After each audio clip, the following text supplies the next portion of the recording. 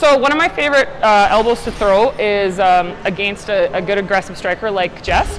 So if Jess comes in throwing her hands that are bombs, I can't really do like my typical Muay Thai thing and get away with it. So what I'm going to do is I'm almost going to pummel her hands down and use her speed against her.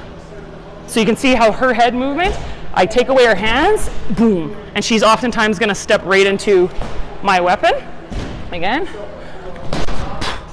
right there. And I rotate the body and then hit with that bone.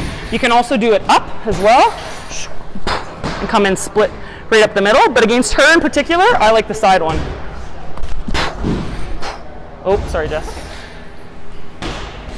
Okay, another elbow that I really like, because I do like clenching nice and tight. You know, clenching's all about lack of space and trying to kind of mess people up.